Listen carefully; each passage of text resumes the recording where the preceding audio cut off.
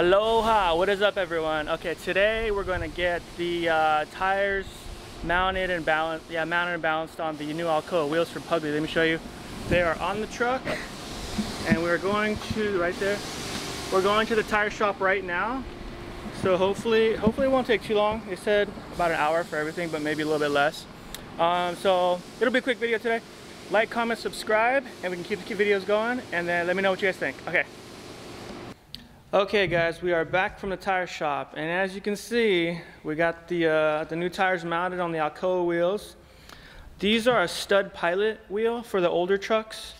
So there's only certain sizes that you can get for those, because it's kind of the older style. I guess everything's now is more or less hub pilot. So anyways, these are listed, I believe they're listed at 12¼ inch wide. Sometimes you see them at 12½, but I believe they're 12¼ by 22½. And here's what we got mounted. We went with the 385, 65, 22.5. And these are, I'll just show you what we're working with right now here. I'll show you the exact, so you can see what we're working with. It's a 10, let's see, there it is. 10 R20.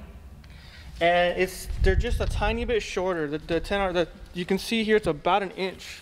So if you're gonna upgrade, I don't know if it's gonna matter to you guys, but maybe inch and a half. And obviously they're a lot wider. I'm gonna pull, once I pull it off, you can see that. There's the factory, or what's on there, and then here's a 385. This one I believe is more or less equivalent to about a 295. So we're going from like a 295 on that side to 385. So quite a bit beefier.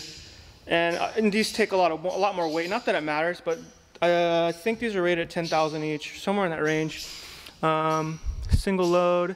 Yeah, single load 90, what does that say, 99.20 per tire. So they're way more heavy duty. Not that I'm not gonna haul heavy weight, but I just wanted that wider look. So let me start clearing up. I took off some of the trim already. It was hanging down. I thought it might contact, so I'm gonna take it off. I gotta unbolt these. I'm almost done with that. Just get a little more room to churn and all that.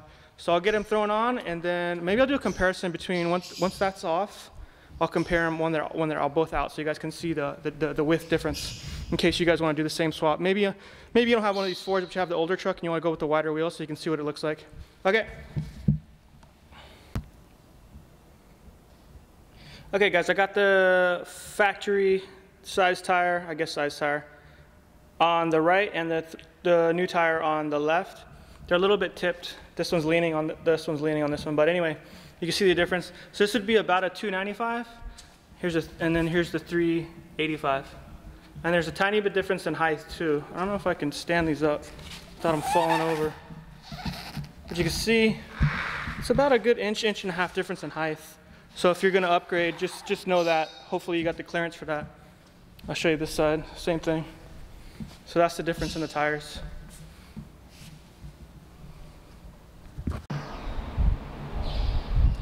Okay everyone, here we are, finished on the front.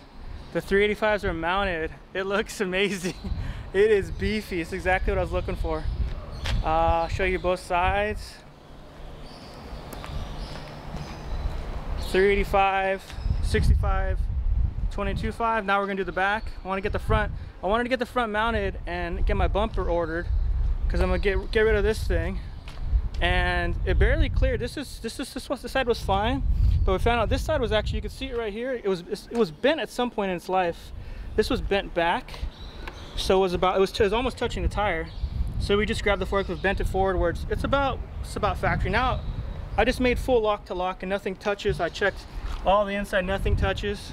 So if you're looking on upgrading one of these Fords to the 385, that's what it looks like. It's beefy. I like it. It's like a tougher look. The other tires were really skinny. I wasn't really into that stuff, into that look, but these look just about right. All right, guys, like, comment, subscribe. We can keep the videos going. We can keep these vlogs going if we get enough subscribers. We're gonna start doing, after we get the front bumper, probably gonna do the front bumper. We're gonna do a drop-down visor up top, stainless steel visor, and then the back Alcoas and all that. The back's gonna be pretty straightforward because it's just going kind of the same size. The front is what I was worried about, because this is a big upgrade, and I'm just glad everything worked out. I just took it out. Everything worked. All the steering is good. It does stick out a little bit, which I'm fine with. You can see it, it's sticking out about 2 inches, 2 to 3 inches, which is fine. I can get a little fender flare or something if I really need to, but for me it looks good. All right guys, see you guys in the next one.